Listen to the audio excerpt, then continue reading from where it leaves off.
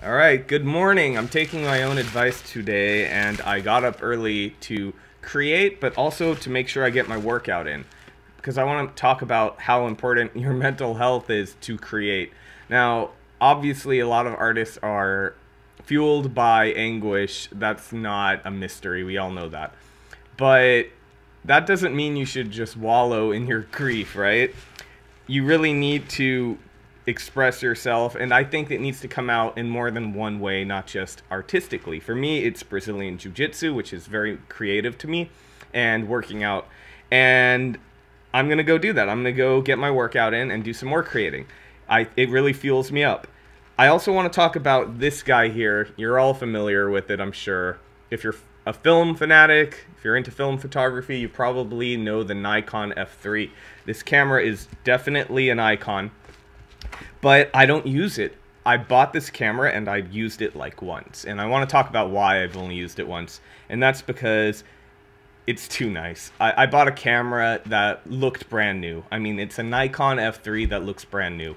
And I'm not a collector. I like to shoot. But when it looks brand new, I don't want to be the guy that ruins it, because it's finite. They're not going to make more F3s. And the more time that passes, the fewer you're going to have that look like this. So I don't want to be the guy that ruins it. But I'll tell you why I bought it. I bought it because as a kid and a lover of photography, I never thought I could afford the best. I never thought I could afford a Nikon F3 or the medium format cameras I wanted. I shot with a Canon Elan, I think it was an Elan 2.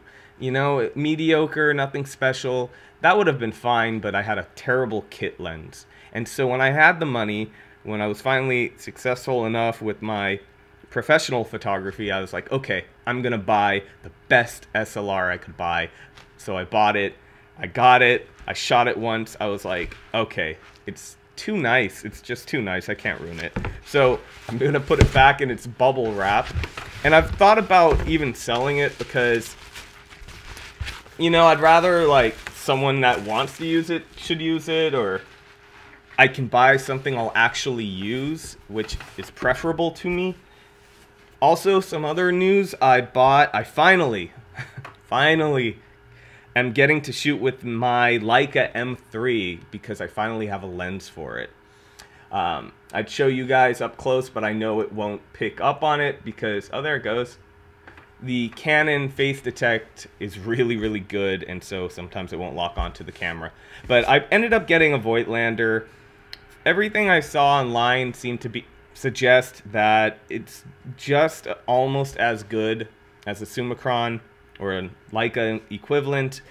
It's just more modern, which isn't really what I wanted, but I just got tired of waiting. I might not keep it. I'm not 100% sure. The Leica store said they can hold me a Summicron that they have, and I might pick that up. I haven't decided yet. If anyone shoots with a Leica and has input, I'd really appreciate it.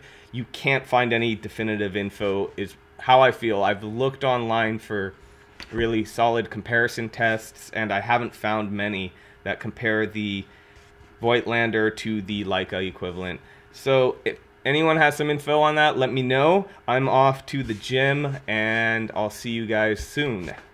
Bye.